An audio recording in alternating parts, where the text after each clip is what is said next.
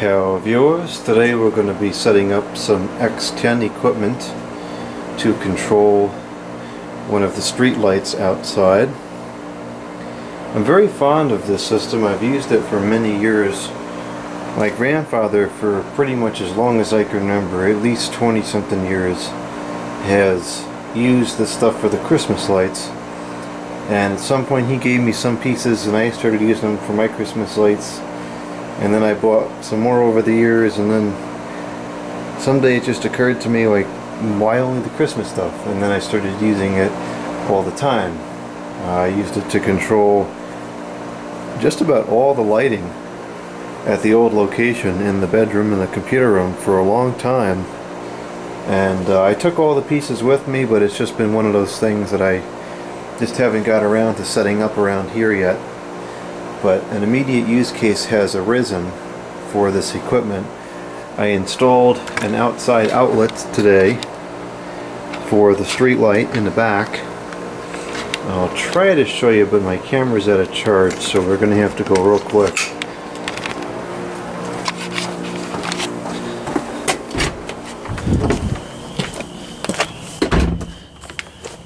So I put this outlet in, and I might move it. I might put it on the side here eventually, but it's there for now. Another one will go over there, one on the corner, and then one over there by that light. For now I just have the wire running across and it plugs in, which is much better than having the wire run from there and all the way across the yard. I really was getting sick of it being like that. So that wire goes in over there by that window, and for now it just plugs in. Eventually I'll run switches up into the living room, but for now this is what we got. Okay, I need to plug this back in because it's about to run out. Okay, so there's the wire. It comes in through there. I gotta put 2 more wires through. I'm going to add another circuit for the deck street lights, which haven't been put in yet, and then another circuit for the string lights on the deck. So 3 wires eventually will go through there, and then I'll put some steel wool to cover it up. But for now, whoops, okay. For now, we have this. Just temporarily stuck a plug on here. Wow, I'm really losing it here. That was a broken bulb anyway, so that's not a big deal. Good grief. So this is the cord. I just stuck a plug on here for now. Eventually I'll probably run switches up into the living room, but that's a time-consuming process. So just to get it operating for now, I've got this. The problem is, now that I've taken it off the switched circuit that I had up on the deck, I have no way to control this from upstairs, which I want to turn it off right before I go to sleep, or I want to turn it on in the middle of the night to look at something or whatever. I don't want to have to come down here. So I need a way to control this. So I think the X10 system is a good answer. Now, there's some problems here with these remotes. I recall last year one of them stopped working, and it was like in the middle of Christmas time, so I ended up just buying a new one. These batteries are probably out of charge. So I've got that remote, which this one is kind of yellowed, so this definitely has been around for some time. This looks like the new one. And then I also have this remote, which appears to have a good battery in there, so I think we'll just use this one. So we need to program this to be house number 1, which I think, maybe there's a couple different models of these and they program differently. It looked like that was correct.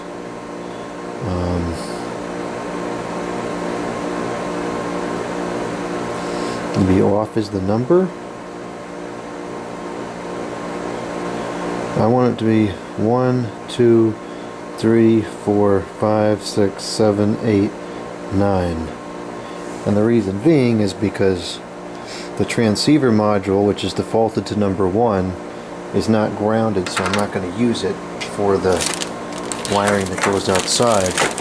What I'm going to use for the wiring that goes outside is one of these 3-pin grounded appliance modules. So we're going to change this.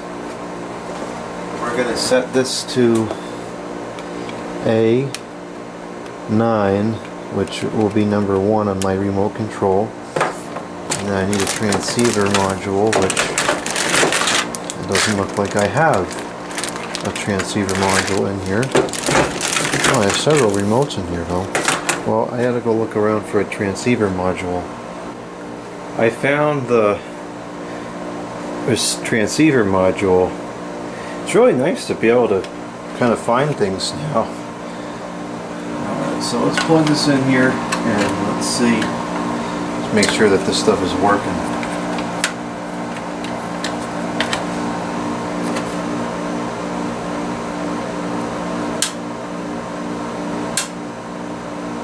It's working. So what I will do is I'm going to put the module into this outlet,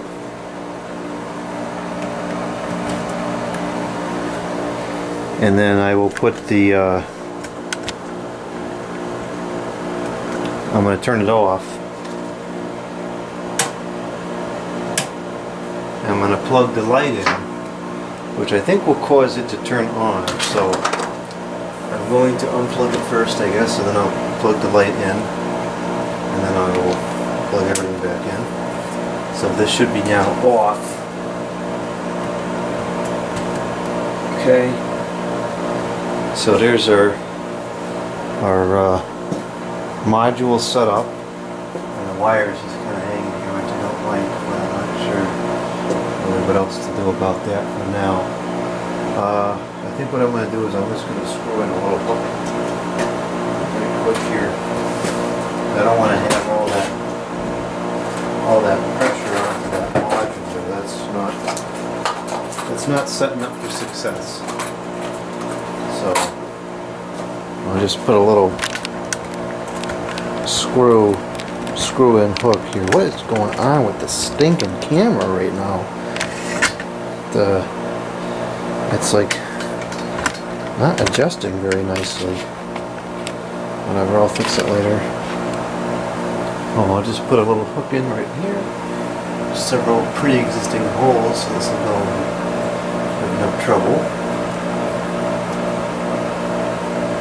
Okay, and I'll just hook that on there like that, so now the module isn't under a lot of force.